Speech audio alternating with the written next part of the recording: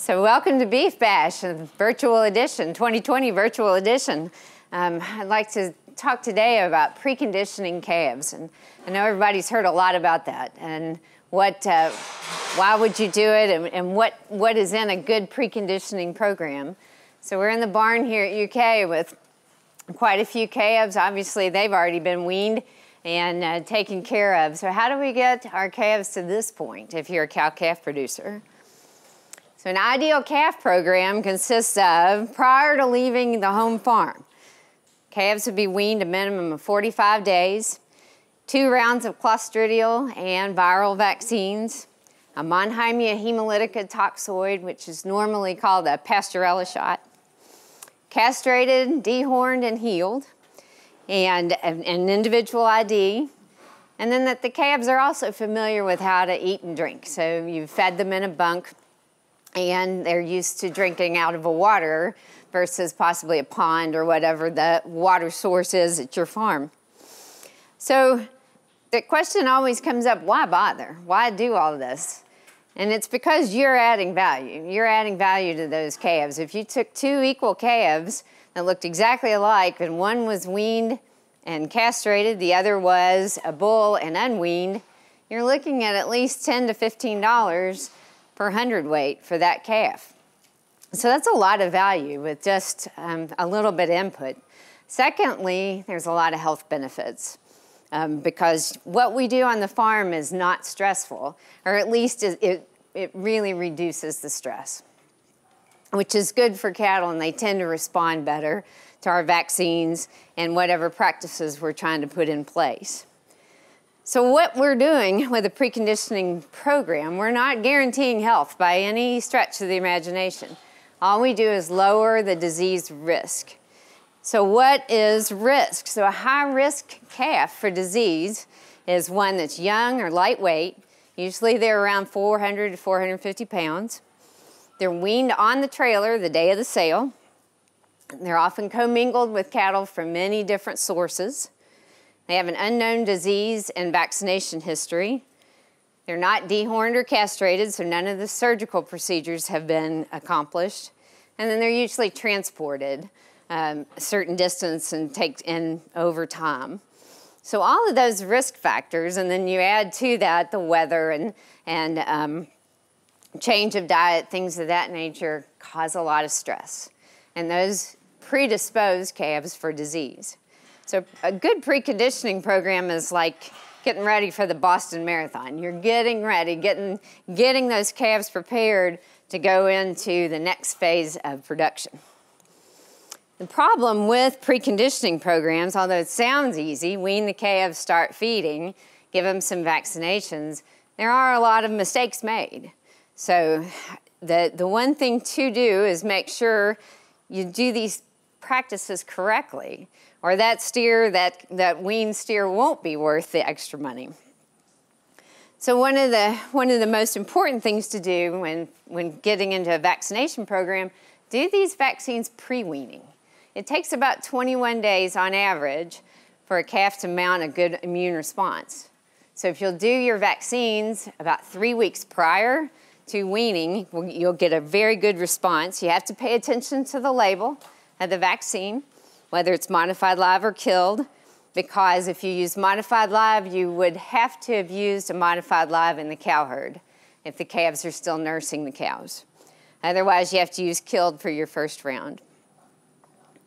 Pay attention to label directions. All of that is on there. If you have questions, make sure you ask your vet, because you don't want to make that type of mistake. Second thing that we see often in that are mistakes is castration mistakes. So the number one is when castrating, leaving one testicle in the scrotum. When you administer vaccinations, you need to expect what we call a vaccine sweat, which means that the calves are not going to feel good the next day. They typically run a slight fever, and if you're feeding, they're going to back off their feed for a day or possibly 2, and that's expected with vaccinations. Castration, that's where we left off. Castration, the number one mistake is leaving a testicle behind, leaving a testicle in the scrotum when banding. Fairly common mistake, unfortunately, because leaving a testicle behind creates what we call a stag. And the other possibility is castration, late castration, can create a stag, which just means that steer has the characteristics of a bull, has many of those same characteristics and disposition, which is not good for the market, and really none of the buyers are going to want to buy a stag. So you need to do that. Need to do your castrations correctly. If banding a fairly sizable calf, you definitely need to pay attention to tetanus prevention. Tetanus toxoids, tetanus antitoxins are both available. So make sure you clarify with your vet which one to use. If you use a toxoid, it's supposed to be used in advance of castration by several weeks. Antitoxins, on the other hand, work immediately. But antitoxins lately have not been available. So make sure you get these things clarified. Probably the other very common mistake made at weaning is nutritional, is just feeding far too much starch to start out.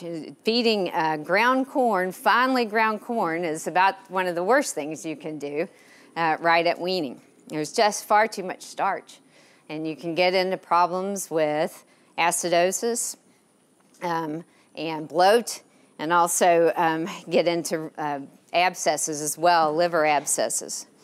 So you don't want to feed over 50% corn and or any cereal grain for that matter. And when you do, it needs to be more of a whole or cracked variety, but not ground finely. Offering the feed by hand in buckets is really important at weaning, because that's the time when you can see who's eating and who's not feeling good. Even though you do your vaccines ahead of time and you're weaning on the farm, doesn't mean you won't have sickness.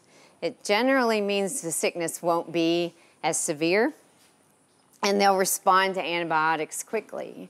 So you still have to be on the lookout for calves that don't feel good.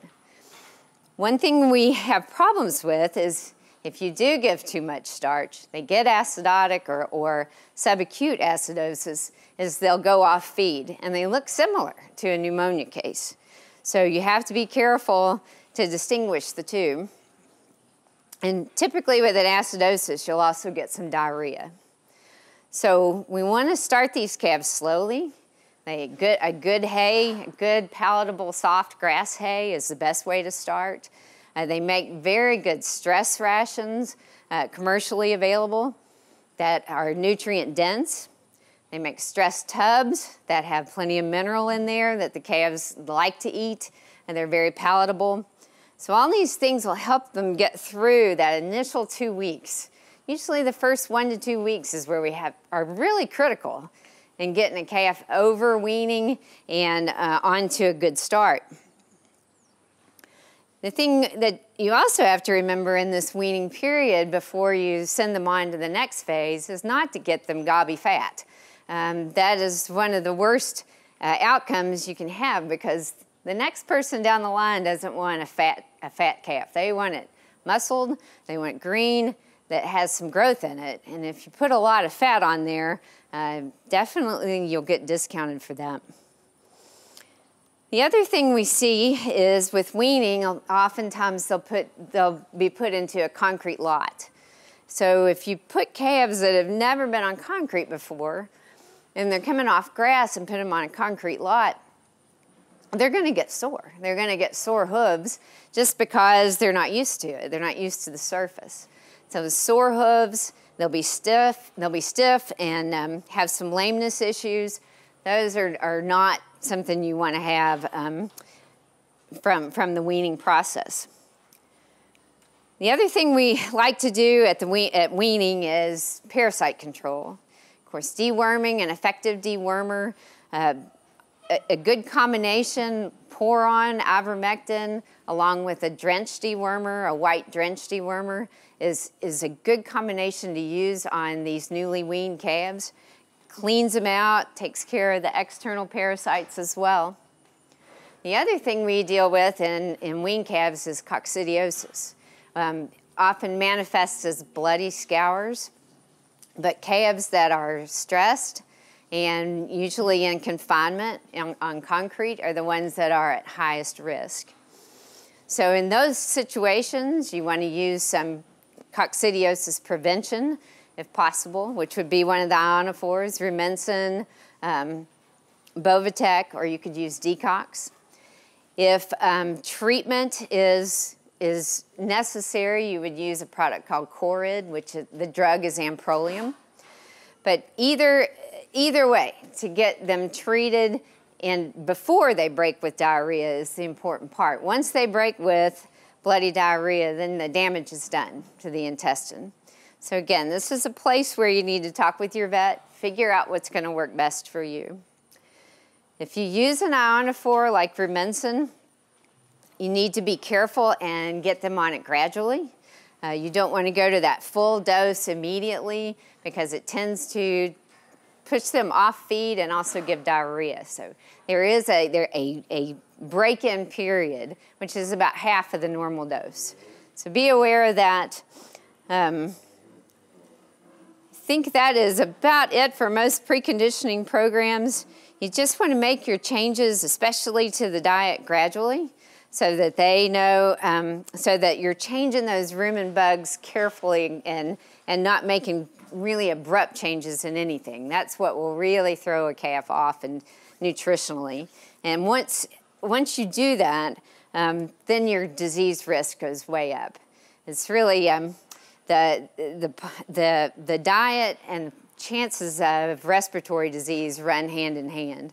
So that's all I have on preconditioning. If there are any questions, I'll take them now.